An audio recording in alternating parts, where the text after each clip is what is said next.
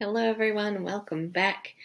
We're here with another fun-filled week of science, and I can't wait to begin to dive right in and learn some more with you. So last week we were conducting our pendulum experiments. We began the experiment by investigating the variables of our experiment. We saw the pendulums, we investigated the different lengths. Remember, we had pendulums of 12, 20, 36, and 52 centimeters in length. And then as we dropped them from the same height, remember we dropped them parallel to the height of the table, we watched them swing for 15 seconds. And we saw, as we looked at our data, that as the length of our string got longer, the number of swings, that we saw decreased or got smaller. So we had fewer swings with a longer string because it took a longer time for that pendulum to go from one side of the table to the other and come back. And remember, that is what we were counting as one swing.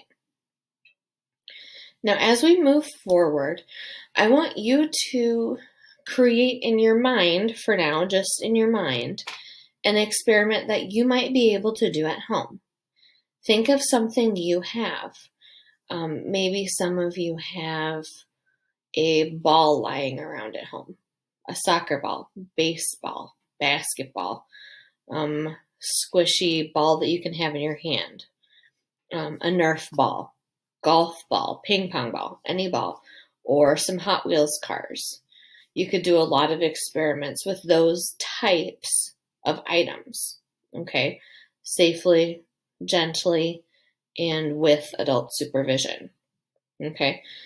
What you are going to do first is think about all of the variables in your experiment after, of course, having designed your experiment.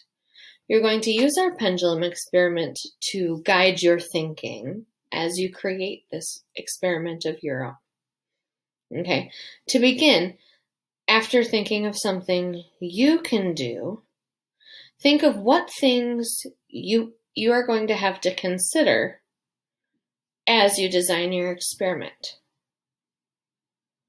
What kinds of variables are you going to have in your experiment? Record those variables on a piece of paper so that you don't lose track of them. Okay, keep a running document going so that you can keep track of them, but also so you can refer back to them, so you can come back to them. Okay, try writing these down in a notebook in a place that's somewhere safe. Okay, then you'll be able to continue working off of that notebook paper. Okay, as we work, I am not going to have you submit a picture of that yet, but that will be how you turn in your work. You can take a picture of it and post it to the assignment Dropbox. Okay. Today, what I want you to think about, I'm going to open up a discussion so that you can feed off of each other's answers and see the kinds of things you're each posting. Okay, I want us to brainstorm how you can go about designing your own experiment.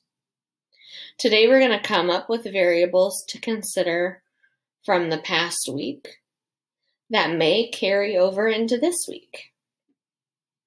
So before we do that, think for a second about the variables we came across in our pendulum experiment. Think about the variables from that experiment that might carry over into your own. Remember, they don't have to yet because you haven't created your experiment. Think about the ones that could. Okay, now after going through this thinking, participate in the discussion. It's a discussion. Is there a wrong answer? The only wrong answer is an answer that shows you weren't really trying. As long as your answer is reasonable, you're good to go. You're going to get all of the discussion points. Okay? Remember, answers like okay or I don't know aren't acceptable. You are fifth graders. Take a guess. I will let you know if you need to keep thinking or think a different way. I will help you. I will guide you. It's okay to make mistakes. It's not okay to not try. All I ever ask of you is for you to do your best. Okay? Have fun, think hard, participate, and have a lovely day. Goodbye, everyone.